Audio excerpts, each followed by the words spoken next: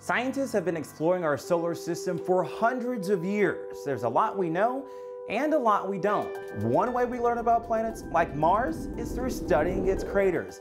Craters form after large rocks or chunks of ice crash into a planet's surface, essentially leaving behind a giant hole. Craters give us a picture of the past and tell us how old a planet may be, and they give us a peek into the future, showing us what minerals are there and what kind of life could survive. So let's blast off on a journey millions of miles away to show you how craters are created. But first, wow, awesome! Now this is more like it. You'll need to grab a few things first too.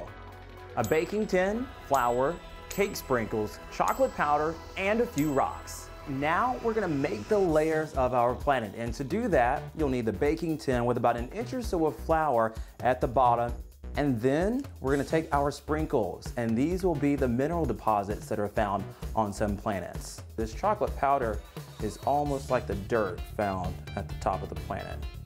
Now we're gonna take our rock here, hold it high in the air, and drop it straight down onto the planet. Notice how the rock or meteorite created the crater. The crater impact actually brought out some of the minerals beneath the top layer of the surface of our planet, and then the flour that was tossed around and brought out in an ejecta ray pattern like we see on the moon.